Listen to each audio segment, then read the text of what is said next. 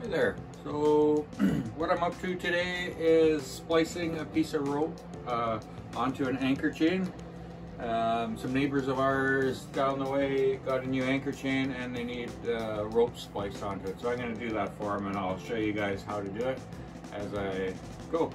So very simple. First thing I do is tape the ends of the rope just so it's easier to pass through when we're braiding. So I've done 2 already. Can we see? All I'm doing is just making it tight, and it just makes it easier to pass it through is all.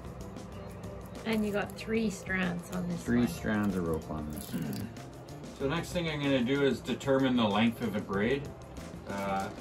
So you want a good probably 6 or 8 inches of braid on there. So I'm going to open this slightly more, probably 8 or 9 inches, just because when you start braiding it shortens the length of it, right? So I think I'm going to need,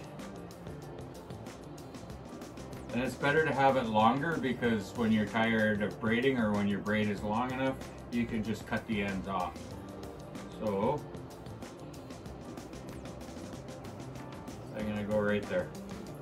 So the next part is to pass the 3 through the chain.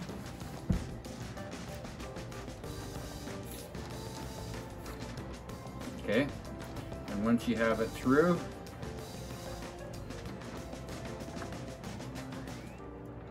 then you pass it over, and now we start. So this this line here is the marker line. It has the green and red tracer in it. So I'm going to start it on itself. So this rope is going to go underneath the exact same rope, and that way it makes it easier as you're going just to keep matching this one, so you never really get lost. Okay, so the rule is over one, under one. So now I'm going to go over that one that I just went under, and the next one is going to go under that one. Okay, so now that's 2 of them. And the next one will go under. 1 second here.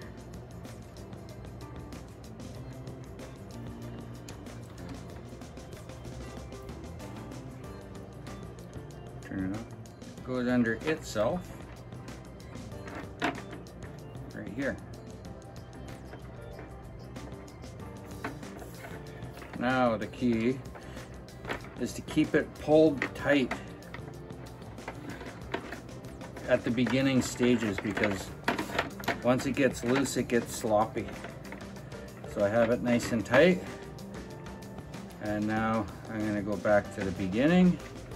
So the beginning rope was the one with the tracer, and now we're going to go under, over one, and then under one, like so. And then the next run, you just keep going, over one, under one.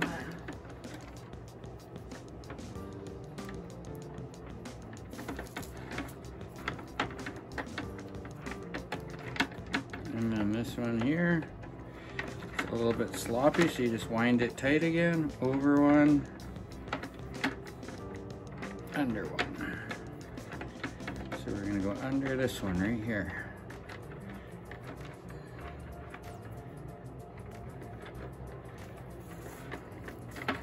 So that's all 3 strands again. So again, we're gonna pull all of them nice and tight.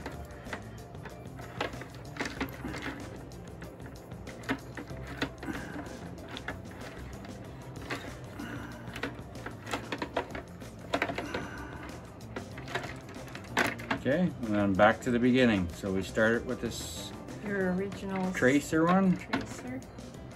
Over one, under one. Yep. Nice and tight. And you grab the next one. Next rope. And it goes over one, under one.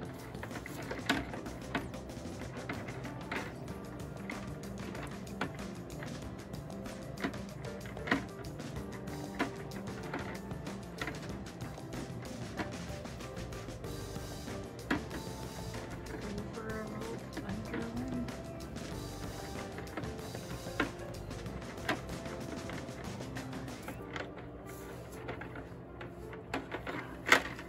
Okay, so now we've done all three. Let's get them all nice and snug in there. And you just keep going right to the very ends of them? Well, you keep going until your length is good. So it might look a little bit rough right now, but once I'm done and I roll it all into place is the next step, it'll look nice and neat.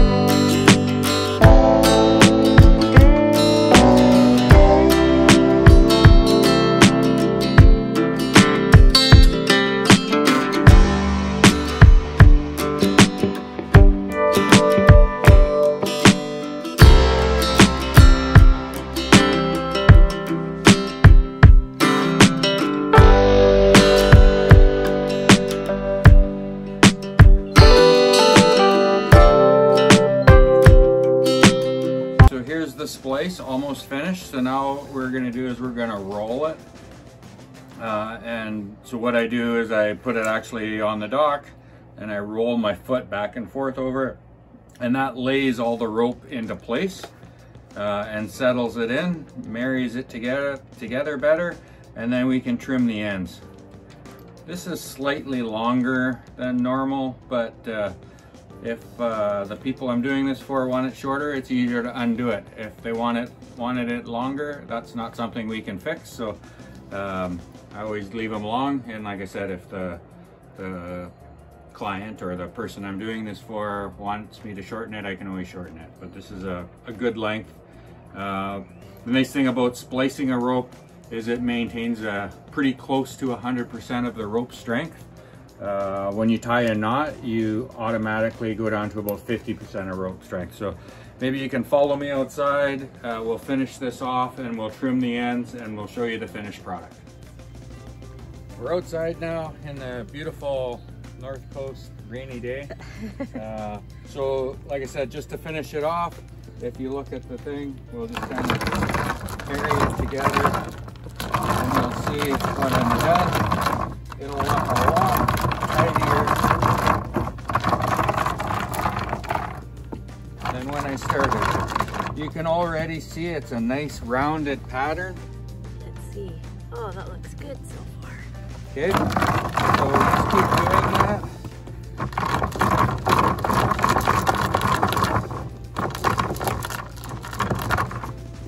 Okay, So here's the finished product.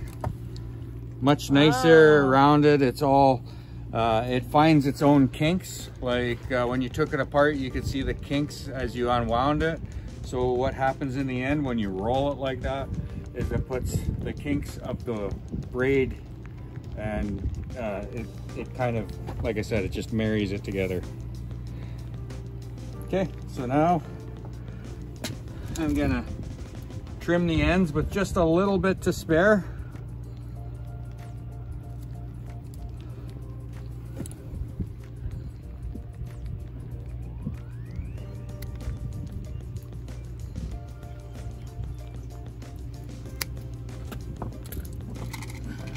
And a little bit of heat. This rope's wet, so it might take a little bit.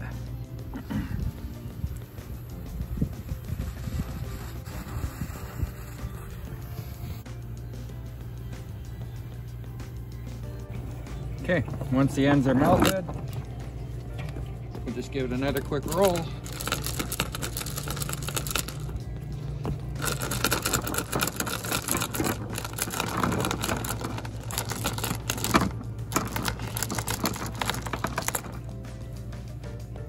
And there's the finished product.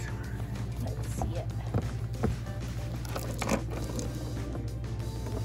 A nice spliced line. Looks good.